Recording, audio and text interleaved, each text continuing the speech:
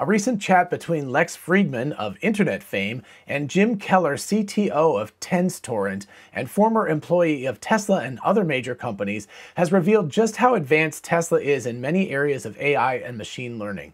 The conversation, however, is very dense and packed with tech terminology.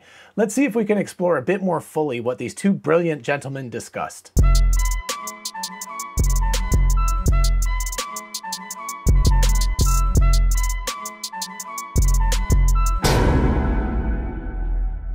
Hey y'all, it's Dr. Know-It-All. A viewer, Ragazaga, which is an awesome Twitter handle by the way, passed on several Lex clips where Lex Fridman is talking with Jim Keller, who has worked on processors with Tesla, AMD, Apple, and Intel, and is now working for Tenstorrent. These brief clips are so packed with information, I thought it would be really nice to break them down a bit for my viewing audience. Today, let's take on two of the clips concerning Tesla's Autopilot software. The links to them are in the description if you want to take a closer look. Anyway, I hope I can help explain things a little bit. First, however, let's take a little sidetrack and ask what Tenstorrent is and why Keller has become associated with it. As Fortune said back in January, quote, "The almost 5-year-old company's goal is creating chips for training machine learning programs that leapfrog current technologies. Tenstorrent's strategy is using software to better allocate the use of computing power on each chip," end quote. So the basic idea, as far as I understand it, is that hardware and software will sort of become merged in a sense, and software will help the hardware actually work better in terms of machine learning technology. And Tenstorrent's new technology seems to be bearing that out. Their new Grayskull processor is capable of 368 TOPS per chip, which is far, far higher than, say, Tesla's 72 tera operations per second per chip in their Hardware 3. Anyway, this is super cool technology to keep track of, and we should definitely pay attention to Tenstorrent, and maybe I should actually do an episode on it. But for now, this is just a roundabout way of saying that Keller is a big deal and he really knows his stuff. So let's start with something that seemed to confuse Lex Fridman, but I actually kind of know, I think, more than he does at the moment. Wow, that's a scary thought. Anyway, he questioned what was different in Tesla's Software 2.0. And that's actually the principles of the Software 2.0, like you mentioned with Andrej,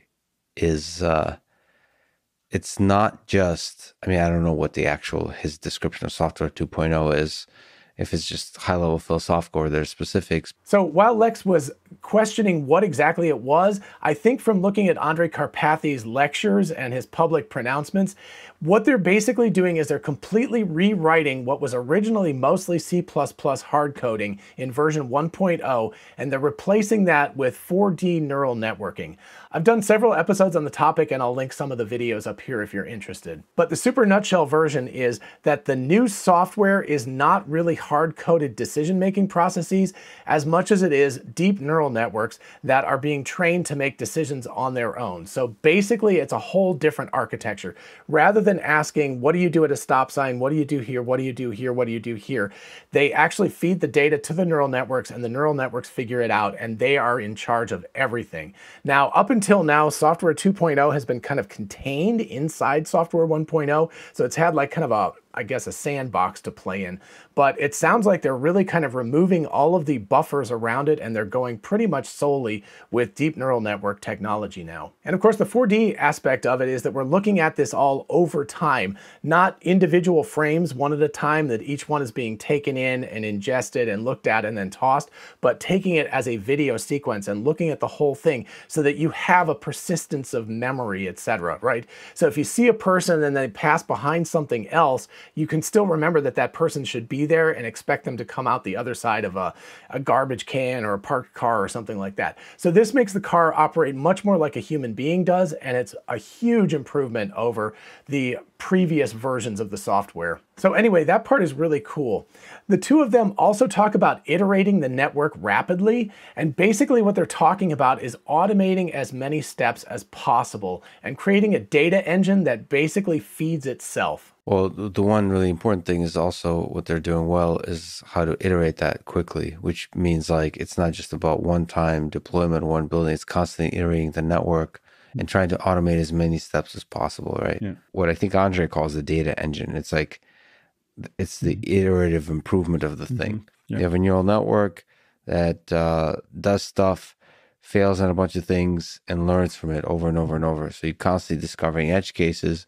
So it's very much about like data engineering, like figuring out It's kind of what you were talking about with Tenstorrent is you have the data landscape.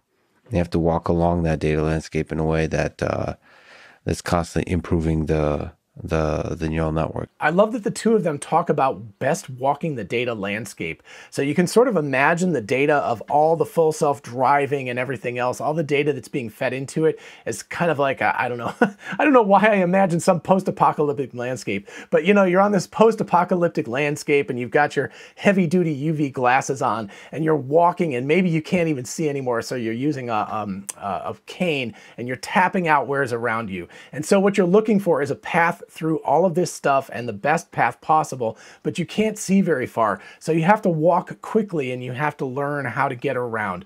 So anyway, it's a very cool metaphor, but basically what they're talking about is that if these computers can feed themselves, if instead of using labeled data that's labeled by humans or something, they can actually say, I'm missing information about this particular area, they can then automate the process of going and finding more of that information and training themselves on that information. So basically we're taking away the human limitation factor and replacing that with computers, which are much, much faster than human beings. And as I've talked about in previous videos, what they're looking for now is a lot of edge cases that don't work. So that would be situations where I think the classic is a stop sign that's partially obscured, although I'm sure they've solved that problem by now. But maybe it's a stop sign that says except for right turns or something, right? So it's a stop sign with a modifier, or maybe it's one of those things where it's a stop sign that a person is holding up, but when they drop it, the stop sign is no longer active, right? So these are edge cases, and instead of having human beings have to go look for this, the computer itself can go look for these edge cases and it can find this information. One of the biggest problems with machine learning, at least the traditional version of it, the bugaboo that's always in the room, is data labeling. The human factor is so important to this. If you have to have a human being label every single piece of video data or every single picture, it's going to take forever and it's actually going to become kind of impossible to scale it. So we need to remove human beings out of the equation as much as possible. Again, as Andrej Karpathy has talked about, it's Operation Vacation, where the team of software engineers can go on a vacation and the computer is still training and learning while they're doing that. That's their goal. They then mentioned GPT-3 as a guide, and GPT-3, I didn't even realize this, but it's basically all unsupervised learning. So all of the data is kind of always there for the computers to learn with and to train with. You find edge cases that don't work, and then you define something that goes get you data for that. Mm-hmm. But then the other constraint is whether you have to label it or not. Like the amazing thing about like the GPT-3 stuff is it's unsupervised. Yeah. So there's essentially infinite amount of data. Now there's obviously infinite amount of data available from cars of people successfully driving. But you know, the current pipelines are mostly running on labeled data, which is human limited. And GPT-3, by the way, is definitely worthy of its own video. So if you're interested in that, definitely ask me in the comments. But basically what we get to is that human beings are currently the limiting factor for most artificial intelligence training. Humans are slow. Humans don't like to label data because it's boring as hell.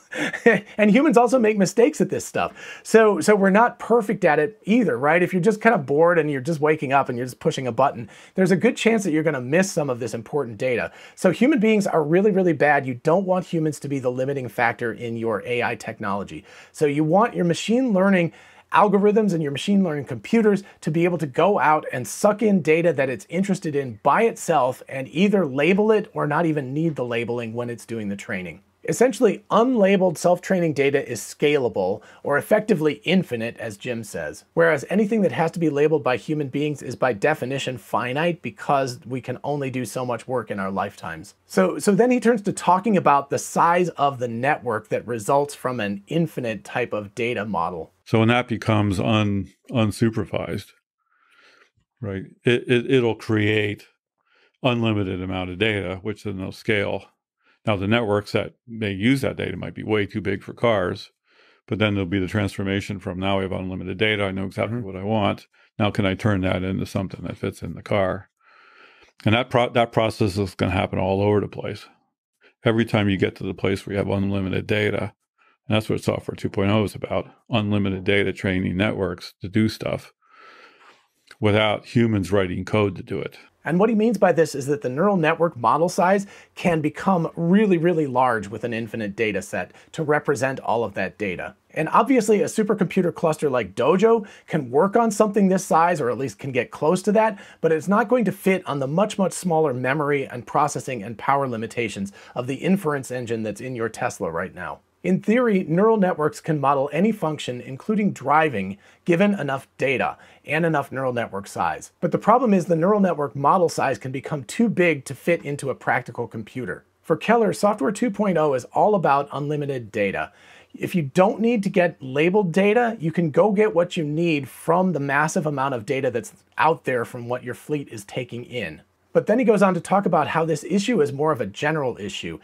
Every time you move from human limited to effectively unlimited data, you're going to need to move to a different mode of working. So instead of human limited, now what you've got is processor or power constrained or memory constrained. And that brings us to the interesting question of whether Tesla's Hardware 3 is adequate to run these networks. And again, you can see some videos on Tesla Hardware 3 up here. You know, my wonder is Hardware 3, is it enough computing, off by 2, off by 5, off by 10, off by 100? Yeah.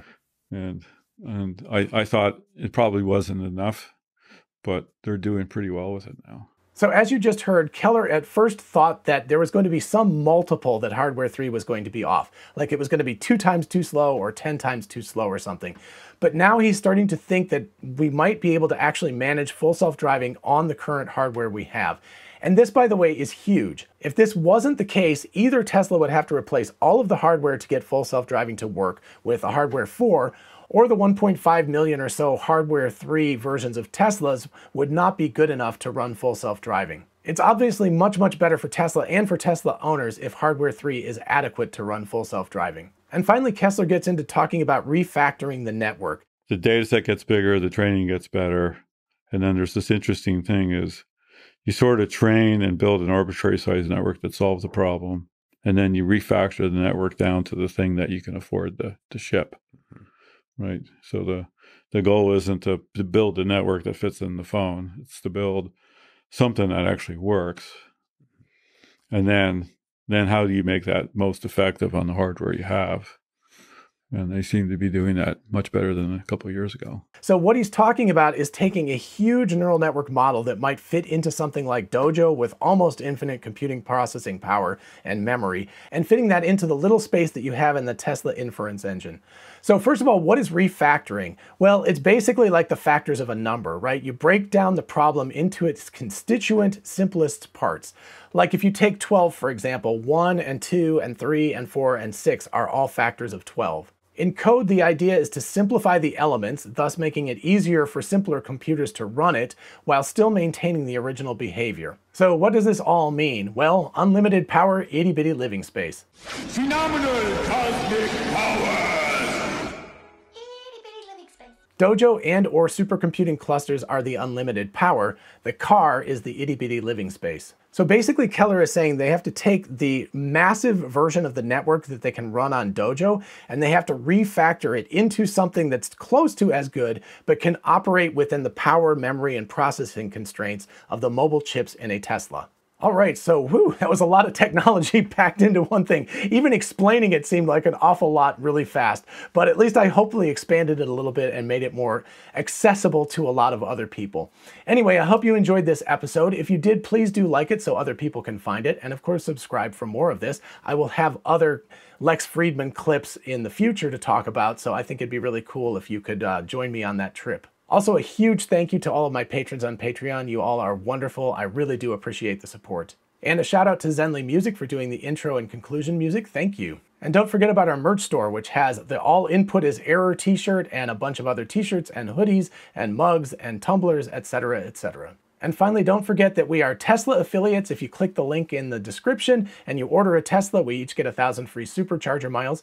Or if you click our Amazon link in the description and you go on Amazon and go shopping, you actually help support the channel. It's a very simple thing to do, and I really appreciate it. And in the meantime, please do feel free to ask me questions in the comments or at my email address, which is drknowitallknows@gmail.com. Till next time, bye-bye.